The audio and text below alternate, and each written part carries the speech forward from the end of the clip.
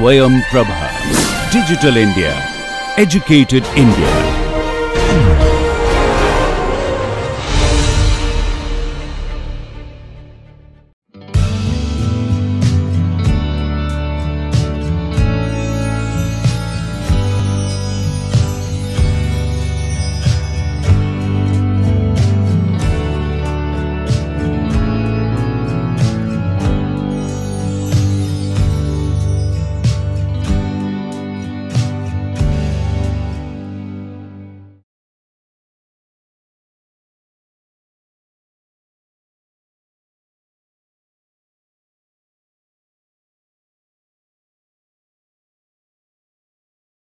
So, hello everyone, today I will start the module 4 protein surface interactions. So, the first lecture will be the protein adsorption. So, I will recap the module 3. So, in module 3 we discuss the measurement of surface tension. In the first lecture we discussed the surface tension of liquid. So, in that we discussed different methods like a detachment based method like ring method, plate method. Then we discussed analysis of drop shape. Then also we discussed few dynamic methods like the flow methods. Then followed by that in the next lecture we discussed different method to measure the contact angle. So, there we discussed the sessile drop method, plate method, and for the powder samples we discussed the porous plug method. Also we discussed the difference between the static and dynamic contact angle and related with the contact angle hysteresis. In the last lecture we discussed how to calculate or determine the surface tension of solids. Because of the rigidity and elasticity and plasticity of the solids, they do not behave like the liquid. So, we cannot apply the same method which we use to determine the surface tension of liquid. So, for the solid we discuss few methods depending on its melting, its solidification, its solubility. Also we discuss the indirect method where we can determine the surface energy of solids by measuring the contact angle of two or more liquids. Also we discuss the work of adhesion. We can calculate from the contact angle data, we can calculate the interfacial tension, and then we can calculate the surface energy of solids. Also we discuss few methods to determine the adhesion force, and from adhesion force we can calculate the work of adhesion. So, in today's lecture we are discussing the protein surface interaction. So, first I will talk about basic of protein, then different structures of proteins, followed by what is the different classification of proteins, function of proteins. Then we will discuss about the protein folding, and after that protein folding we will see what are different factors which affect the protein folding, or you can say which affect the native conformation of the proteins. So, proteins, as you know, these are the building blocks of life, and this plays important role in all cellular activities, and it is essential for the all living system. So, you take any cellular system, it is always catalyzed by the enzymes or proteins.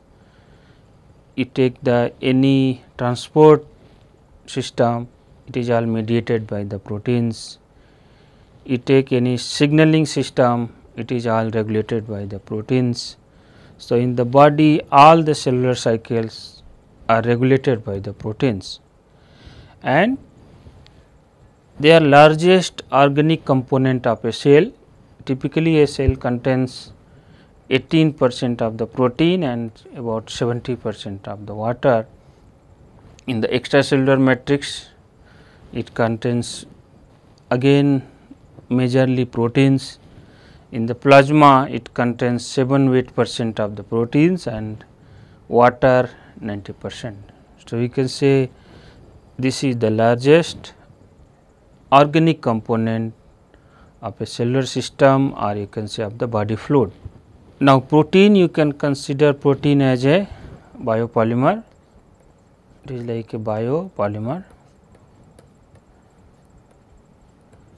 If it is biopolymer, so what is the monomer? Its monomer is called amino acids.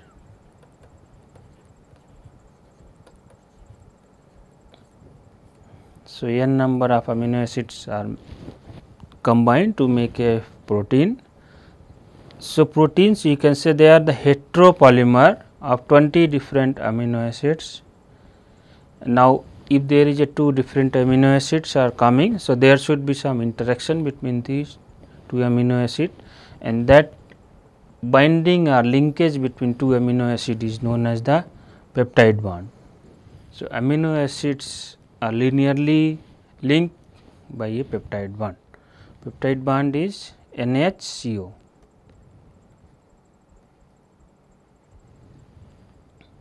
Now, once there is a peptide chain, the amino acid chain is there, then they interact with themselves to form a three-dimensional structure of a protein. Means there is a linear chain having the peptide bonds, then there will be some sort of conformational changes to reach finally a three-dimensional protein structure. So, we will see what are different structures of the proteins. So, we will quickly see there are 20 different amino acids. So, you can say amino acid as a basic unit of the protein or monomer of a protein. So, this is the structure of a protein. This C carbon, it is having one side NH2, this C carbon, it is having one side NH2, other side it has COOH carboxylic group, here it is having H group, and here this will have a R group.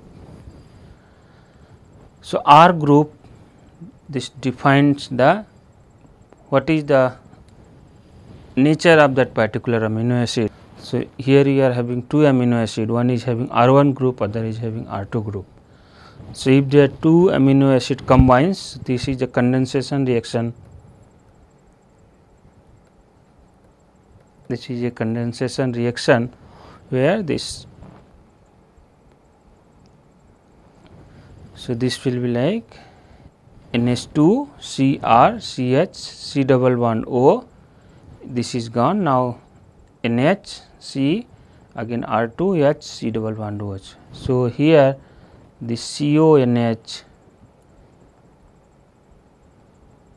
this is the peptide bond.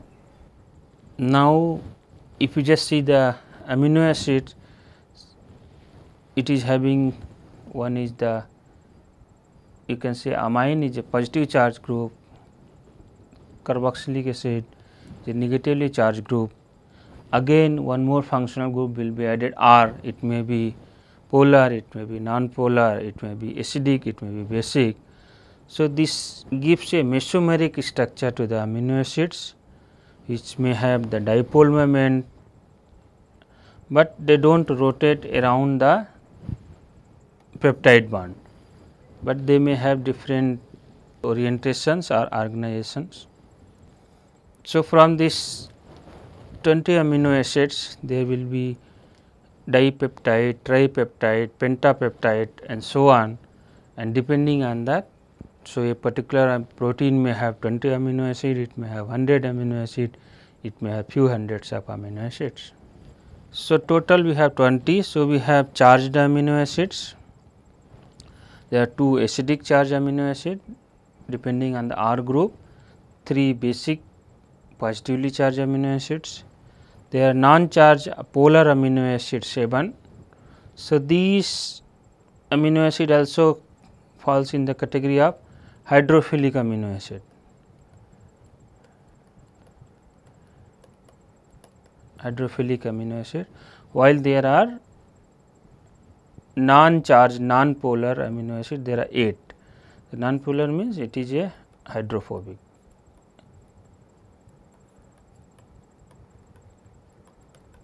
So, now if you just see amino acids are classified as polar, non-polar, positive charge and negatively charged.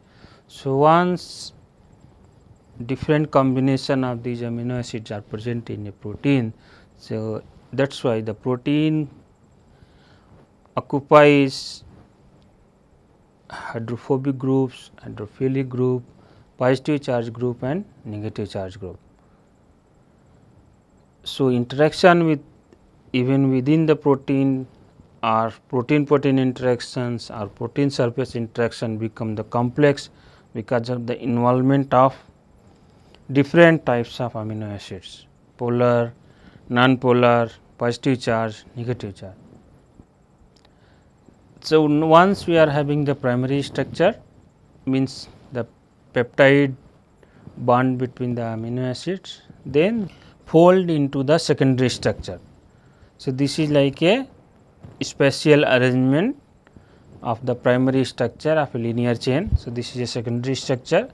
It may have the alpha helix, it may have the beta sheet, the random coil or the beta turns. These are the four major secondary structure, the alpha helix, beta sheet, it is the alpha helix,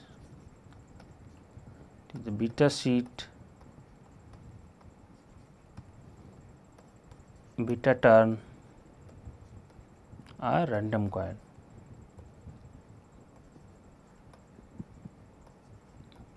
So, these are the four major part of the secondary structure, and after the secondary structure they are again folded into some sort of three-dimensional structure, you can say. So, this is like a rearrangement again here.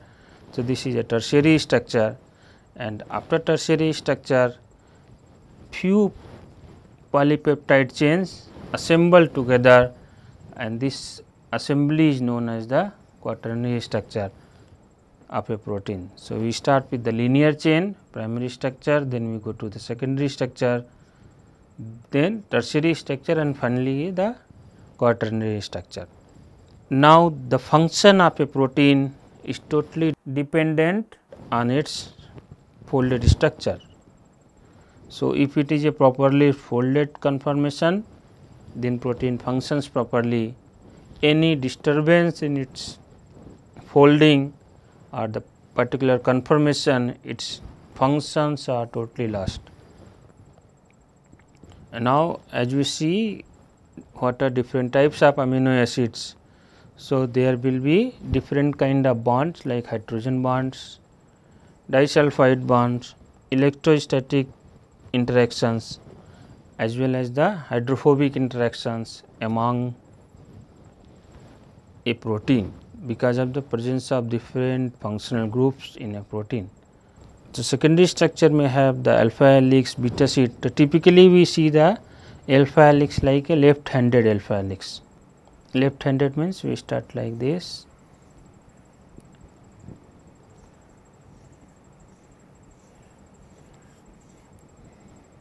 So, if we take like this is a left handed alpha helix and this is a right handed alpha helix. So, typically we go for a left handed alpha helix. So, if you see the left handed alpha helix here, it is a counter, this is going like a clockwise, this is a right handed, this is going like a anti-clockwise. So, if it is going anti-clockwise, it is a left handed alpha helix.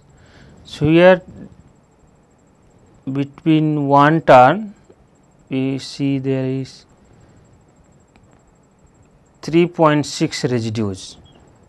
Yeah, 3.6 amino acids are there between one cycle, and the pitch of this is, this length is 0.54 nanometer.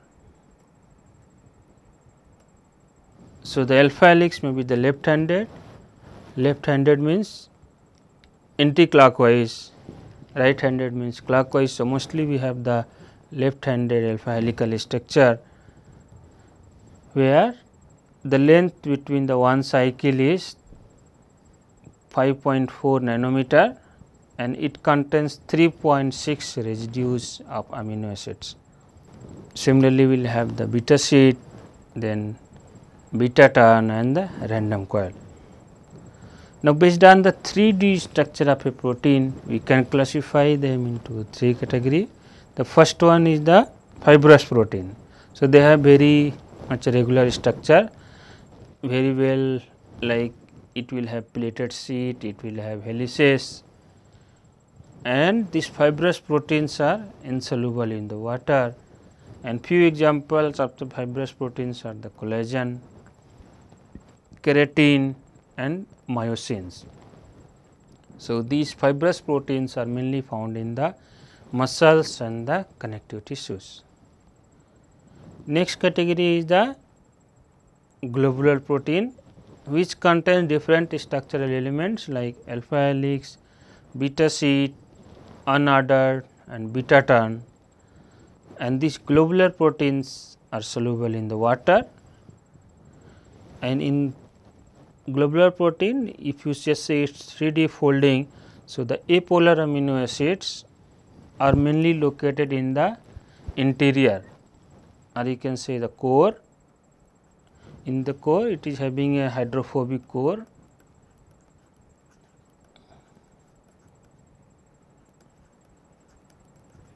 whereas the polar residue are found in the periphery. It means cell, hydrophilic cell.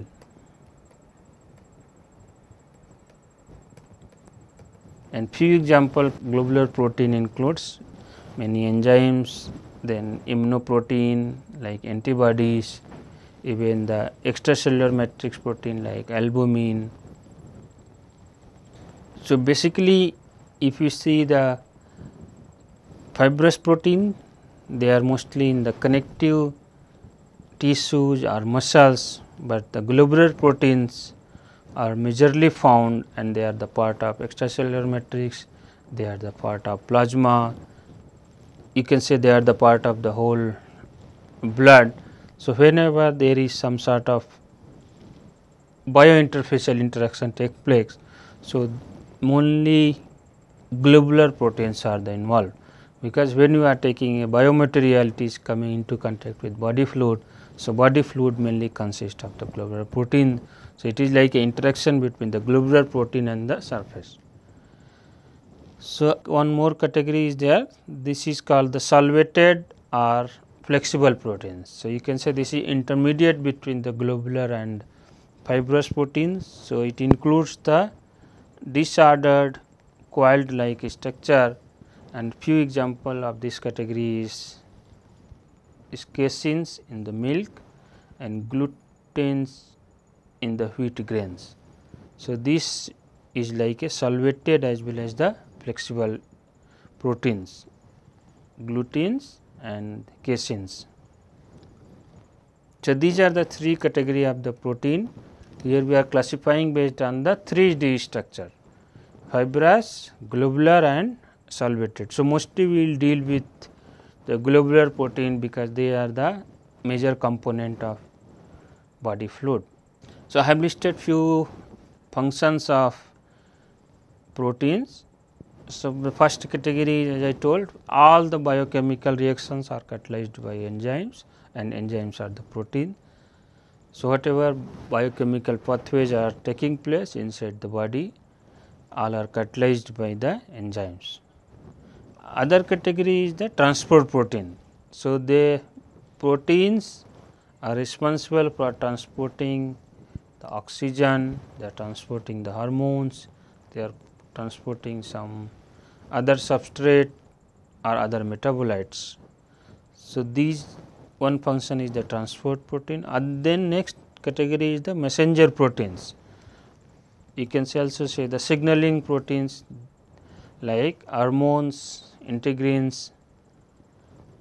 Next category is the immunoprotein like antibodies, which defends the body against any foreign attackers like virus or any infection. So, this is taken care by the immunoproteins or antibodies. And other category is the structural protein, which regulate the elasticity and structure of connective tissues as well as the mechanical strength like the of the muscles. So, these are the few categories you can say that you can classify the functions in as enzymes for biocatalysis, transport protein for transport of various substance or compounds, messenger proteins for the signaling, immunoprotein for the defense, and structural protein for the elasticity or some sort of structure, mechanical work like muscles.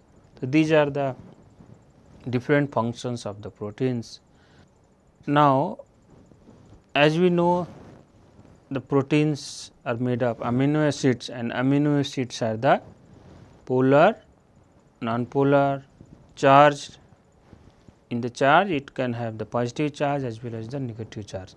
So, different non-covalent interactions are present. Non-covalent interaction means first is the covalent bond, that is the peptide. Apart from the peptide bond, or you can say the NH-CO bond in the primary structure, there are other non-covalent interactions because of the different R groups of the amino acids. So, this is the hydrophobic interaction between the hydrophobic amino acids, electrostatic interaction between the charged amino acid, dipolar interaction between the, because there will be the formation of dipoles because it is having a amine group, carboxyl group, there will be dipole formation, and this van der Waals dispersion interactions as well as the hydrogen bonding. So, these are the few intermolecular interactions present in a protein. That is why if you remember the when we discuss the various intermolecular forces, we discuss in a protein at the same time multiple intermolecular interactions are present. So, this is one example that you can say hydrophobic, electrostatic, dipolar, dispersion as well as the hydrogen bonding interactions are present in a protein molecule. So, hydrophobic, if you remember, we discussed the globular protein. So, globular protein is having a core, you can say this is a core and this is a cell. The core contains the apolar amino acid are the hydrophobic core,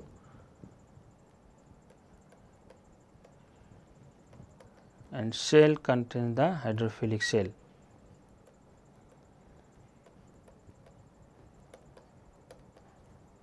So, as hydrophobic side groups are buried inside the core or the interior of the protein molecule.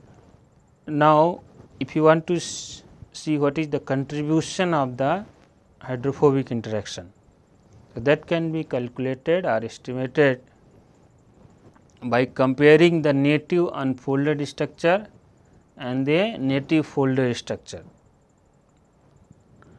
because in case of folded structure this hydrophobic groups are buried.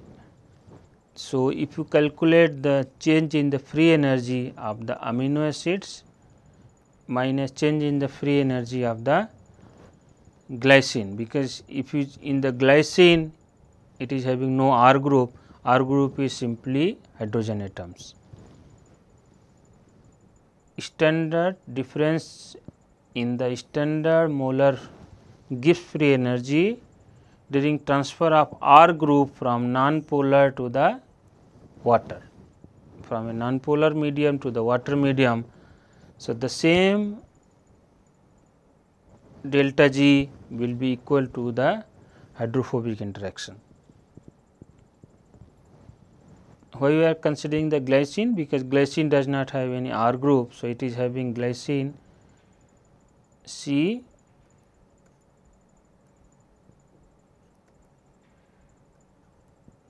NH2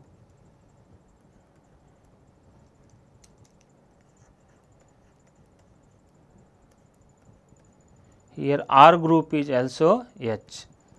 So, hydrophobicity we are defining as change in the standard molar free Gibbs energy during transfer of R group from a non-polar medium to the water. R group of the particular delta G standard Gibbs free energy of the amino acid minus delta G of the glycine. Now, delta G standard of a particular amino acid can be calculated simply based on the partitioning coefficient, means what is concentration of that particular amino acid in the water as well as what is concentration in the non-polar. So, delta G of that particular amino acid will be RT ln K. This is a at the equilibrium, what is its fraction or concentration in the water and what is its fraction or concentration in the non-polar medium. So, based on this we can calculate the value of standard Gibbs free energy of a particular amino acid, and then from there we can calculate delta Gr, and typical value of this delta Gr is 9 to 11 kilojoule per mole. Now, if you are calculating the delta Gr, if its value is positive, it means if its value is positive means there is a more affinity towards the water. There is a positive means there is a more affinity towards the water.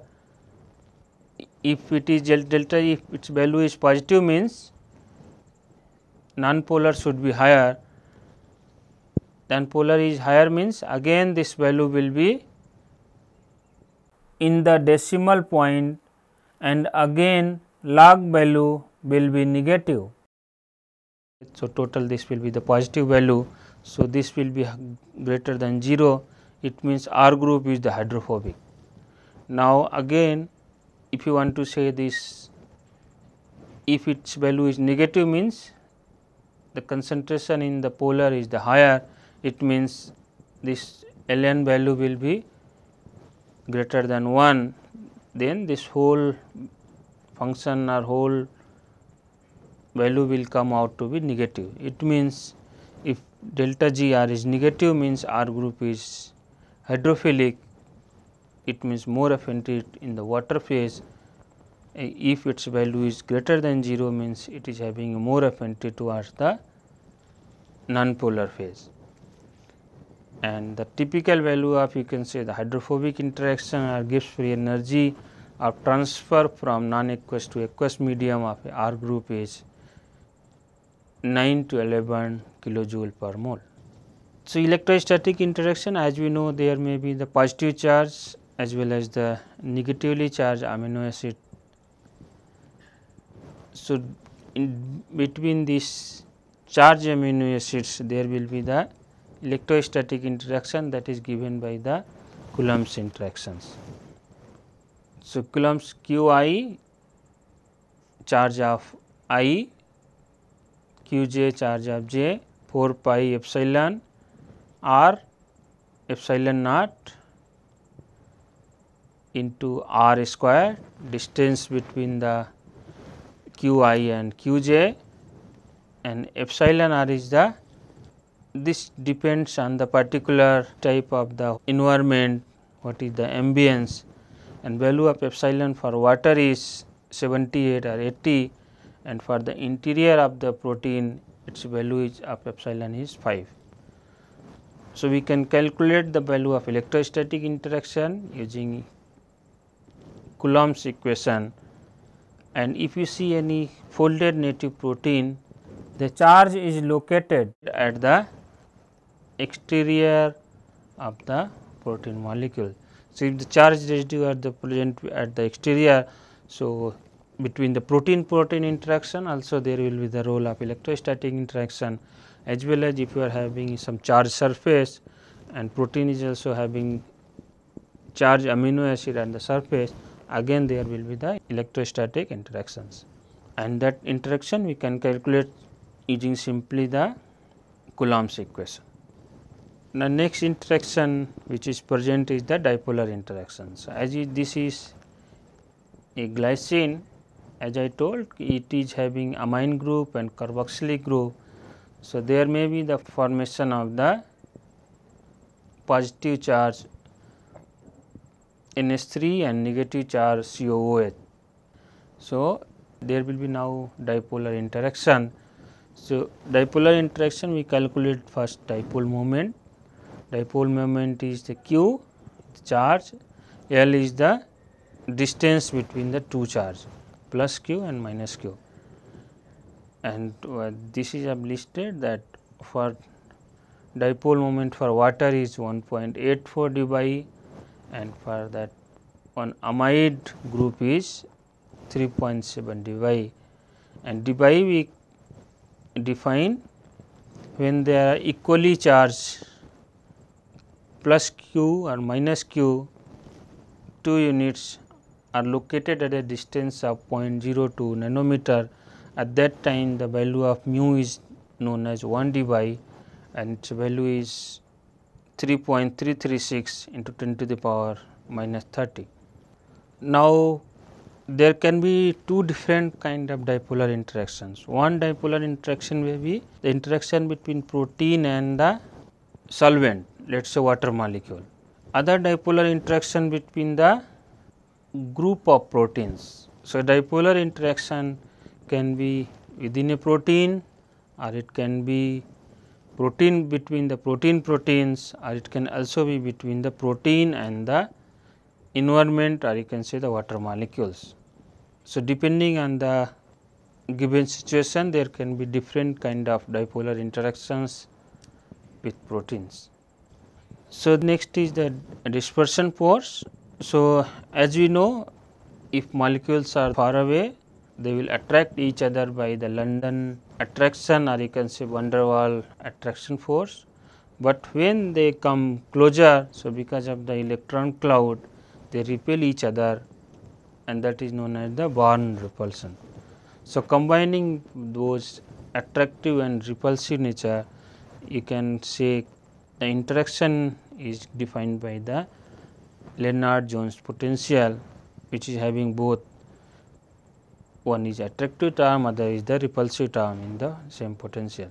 So, if you see here, if it is far away, R is high here, it is going to have the attractive, here is this is attractive potential, but once it comes closer, sharply there is a very high repulsive. It is going to have both attractive as well as the repulsive. So, this is the dispersion. So, it comes between the all kind of atoms. It need not be the charge atom, it need not be the hydrophobic atoms. So, this London dispersion and Born repulsion works between the all kind of atoms. Now, next is the hydrogen bonding. The hydrogen bond formation takes place between the hydrogen atoms and the electronegatively like oxygen, nitrogen. So, here we just see it forms between the amide group and the carbonyl group. So, it forms between the NH and the CO of two different amino acids. Now, the distance between the H atom and OH atom is about 0.19, or you can say 0.15 nanometer, while if you just consider their radii, which is responsible for the van der Waals interaction, is the 0.27. So, the hydrogen bond it having the extra dipole as well as the extra dispersion, because they are going to overlap within the van der Waals radii. It is 0.27 and it is 0.15 nanometer. So, it involves the extra dipole and the extra dispersion interactions, and delta G of hydrogen bonds between the amide and carbonyl group is, its value is about minus 12 kilojoule per mole, while the magnitude of hydrogen bond in the water molecule and the peptide is minus 16.7 kilojoule per mole. So, there will be the intramolecular hydrogen bonding as well as the hydrogen bonding between the water molecules and the peptide chain as well. In the similar manner, if surface is having a particular functional group, so there may be the hydrogen bond formation with the protein and the surface as well. Now, few examples of hydrogen bond is in the alpha helix. In the one cycle we have 3.6 amino acids. So, there is a hydrogen bond between the carbonyl oxygen atoms of ith peptide, means let us say 1, and amide group of the I plus 4. So, at the end of one cycle there will be the one amide group and one carbonyl group, and there will be the formation of the hydrogen bonds between the NH group and the CO group. Similarly, in the beta sheet, beta sheet may be the parallel beta sheet or anti-parallel beta sheet. In between the two beta sheets also there is a formation of hydrogen bonds. So, these are the different intermolecular interactions which are present in a protein because of different kind of amino acids, polar, non-polar, positive charge and negative charge. Now, when protein folds into a 3D structure, from the primary sequence to the 3D structure, so depending on the number of amino acid, it can have the n number of configuration, or there can be the n number of folding pathways of a protein. But let us say this is the local minima of the Gibbs free energy. So, whenever it reaches to the minimum value of the Gibbs free energy, that is the only stable state. So, whatever is the net result of interactions between the segment within the protein molecules and also segment and the environment or the solvent. So, this intraparticle as well as the interparticle interactions, this is the net result of that, and whenever there can be many minima. So, minimum means delta G value should be minimum or negative, and that point will be the, you can say, the equilibrium or the stable, or in other word you can say this is a native structure of the protein. So, as you know, this protein is made of different amino acids. So, if it is the primary structure, it is having more randomness than the compact globular structure. So, there should be decrease in the entropy also when it is going from random coil to the compact folded structure. And if you want to calculate the entropy of different conformation, it is simply Kb Boltzmann constant into ln sigma. The sigma is the number of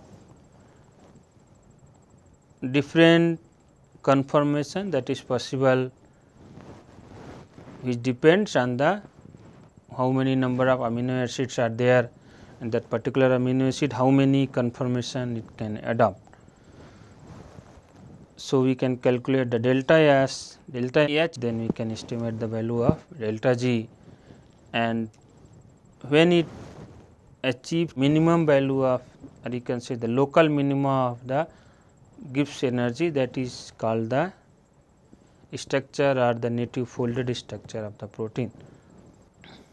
Now, if you put the protein in a aqueous environment, so it is possible that native may again go to the unfolded structure. Protein is coming from the primary sequence to the native globular structure. Now, again if you put in the aqueous environment, so depending on the interaction between the protein and the aqueous solvent, again it may go to the unfolded structure. So, if you want to calculate delta G, change in the free energy from the native to the unfolded structure, so you can write what is the change in the enthalpy from the native to unfolded, and what is the change in the entropy from the native to unfolded. So, if you are getting this negative value of delta G native to unfolded, it means the unfolded state is, if you are getting delta G value negative here, it means unfolding is favored. It means native state is less stable than unfolded state, but if you are calculating this, you are getting this value of delta G positive, it means this reaction is unfavorable, means your native state is more stable than the unfolded state. And typical values of delta G vary between 20 to 60 kilojoule per mole for different proteins.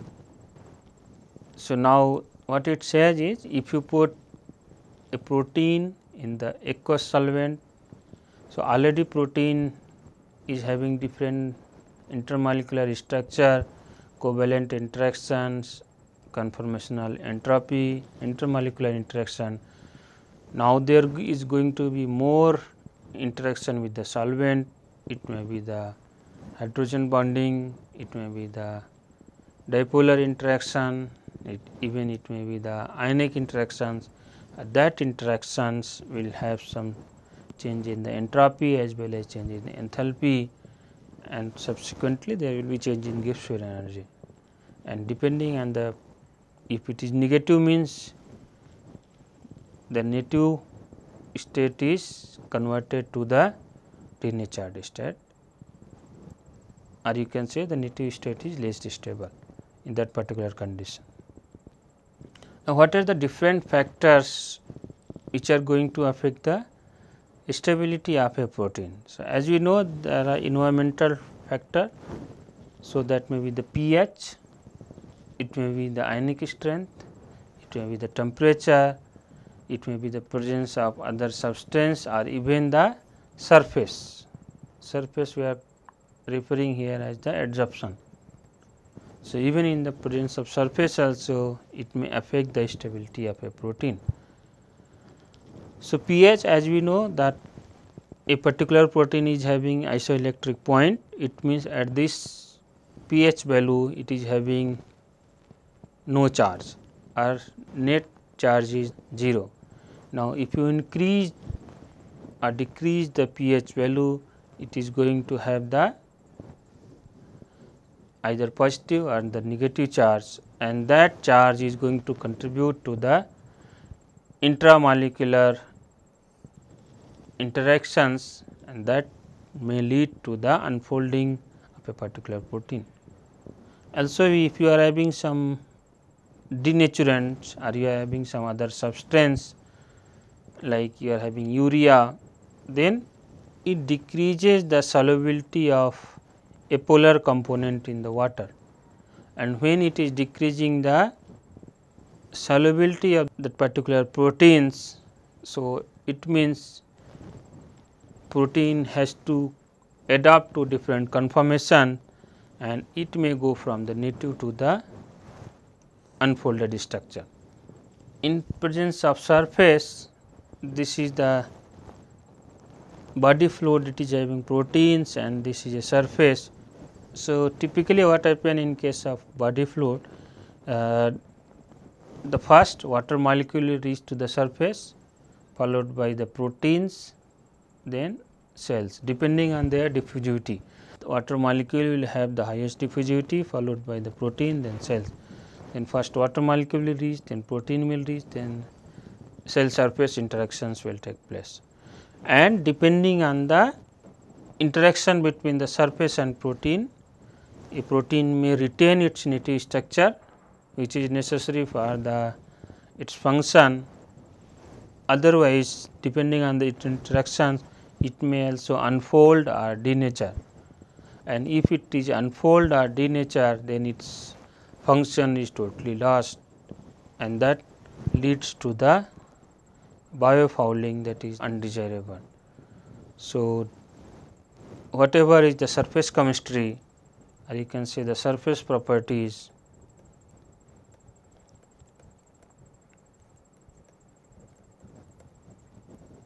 so it may cause some, if it is having some charge group, it may also induce electrostatic interaction. It is having some hydrogen bond forming group OH, AH or N group, it may contribute to the hydrogen bond.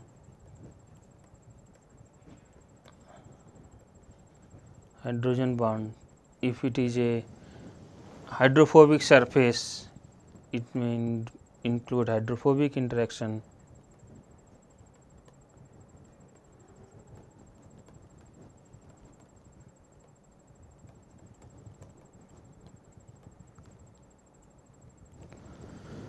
So, depending on the surface properties, there can be different intermolecular interaction between the protein and surface, and the net effect of those interactions may retain protein in its native structure, or it may lead to the unfolding denaturation of that protein.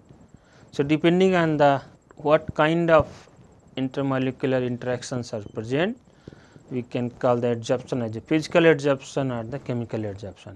If only van der Waals interactions are present, or you can say this long range weak intermolecular interactions are present, then we call it as a physical adsorption, and it's in this case the value of change in enthalpy is about 20 kilojoule per mole.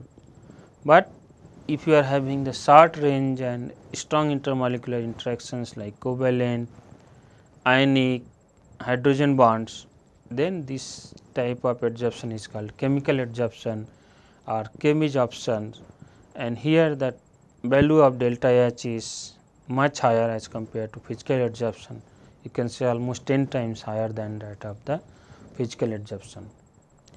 Now, next is temperature. If you increase the temperature, so both enthalpy as entropy is a function of Cp, or you can say the heat capacity. So, if increase the temperature, there is increase in the heat capacity. So, both enthalpy and entropy is going to change.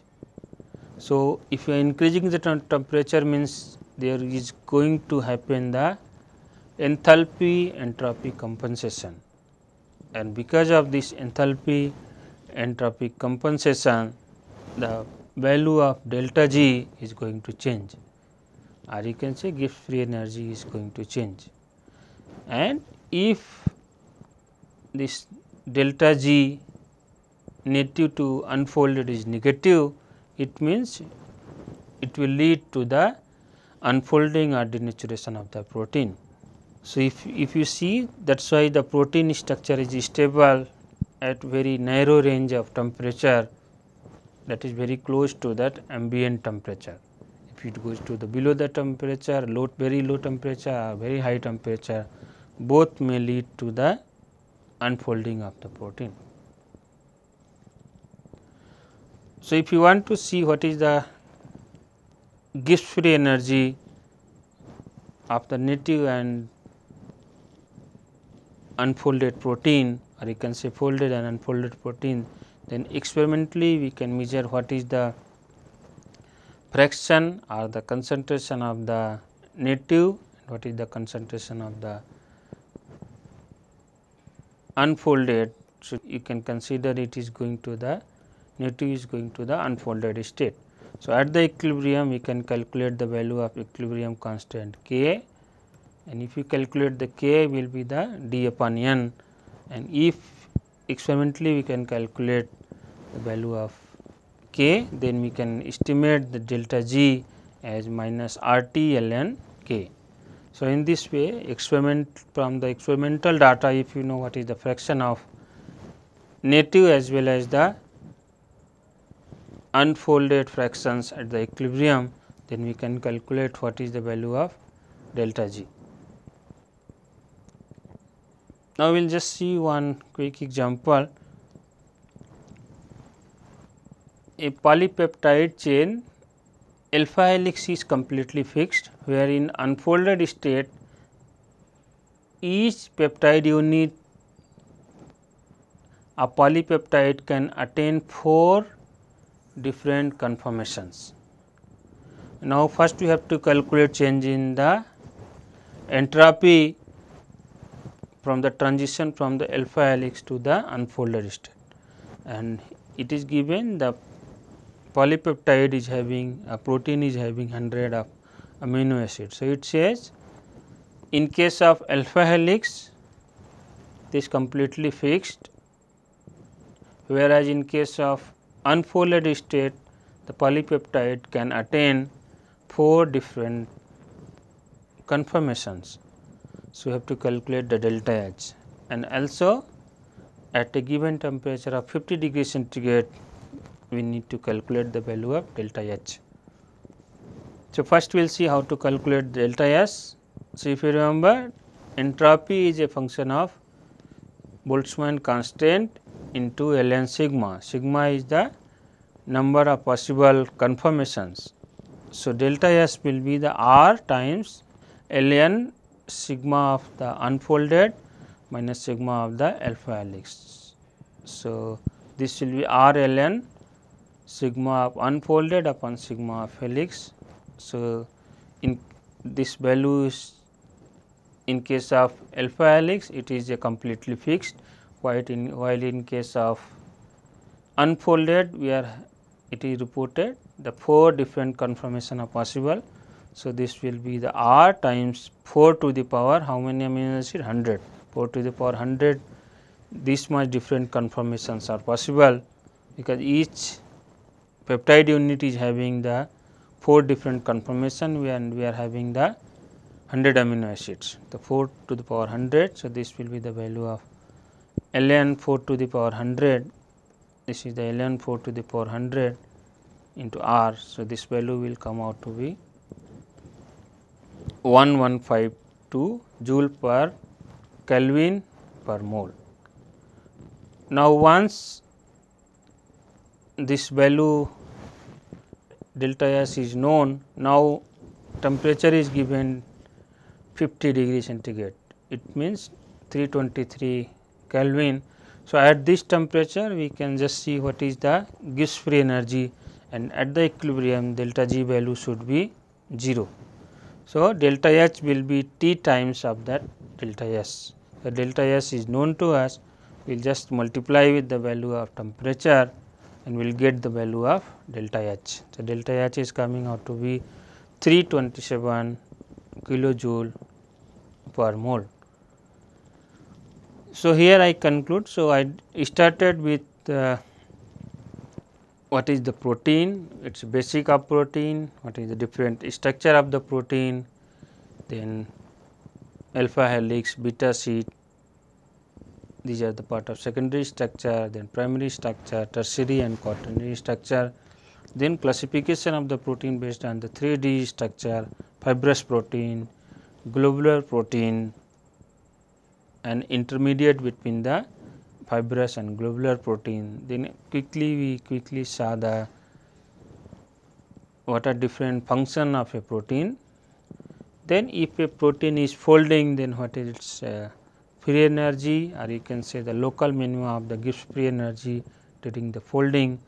What are different factors like pH, temperature, ionic strength, or even adsorption, how they affect the stability of protein due to the making and breaking of different intermolecular interactions. And then we also saw the one example that how we can calculate delta S and delta H, and ultimately also we can calculate the delta G. So, thank you.